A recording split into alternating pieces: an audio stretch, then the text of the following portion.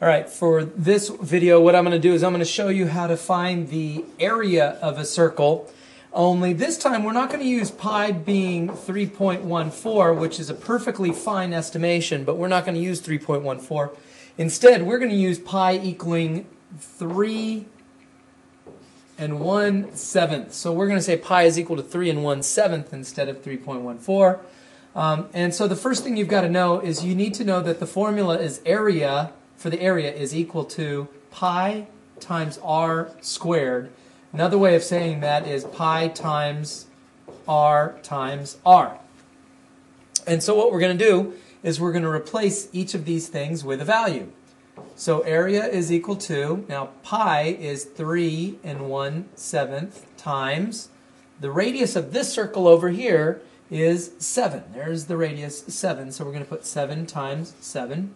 And then we know how to multiply fractions, so this becomes 22/7 times 7 over 1 times 7 over 1. And we can make life a little bit easy because I can see that this 7 and this 7 are both divisible by 7.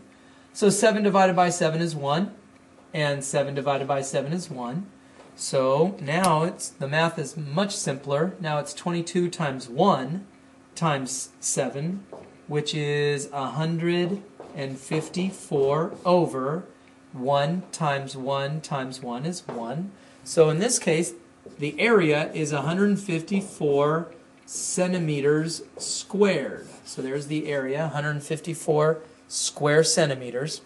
Now down here, we're going to use the same formula, pi times r, but in this case, the tricky thing isn't the math. The tricky thing is realizing that r stands for radius. 28 over here is not the radius. The radius is right here, the distance from the center to the outside, so the radius is 14 centimeters. So now we're going to replace pi with 3 1/7. R is going to be replaced by 14, not 28. So we're going to get 14, and then we're going to get 14. And now we're going to just multiply fractions because we know how to multiply fractions. So area is equal to 22 over 7, because that's what 3 1/7 is equal to.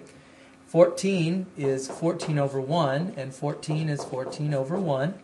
Now I see that 14 and 7 are both divisible by 7. So 7 divided by 7 is 1. 14 divided by 7 is 2.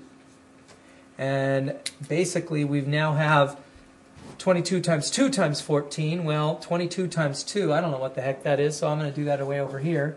22 times 2 is easy. That's 44. 44 times 14, I don't know what the heck that is, so let's do it. 16, 7, 0, 4, 4, 6, 1, 616.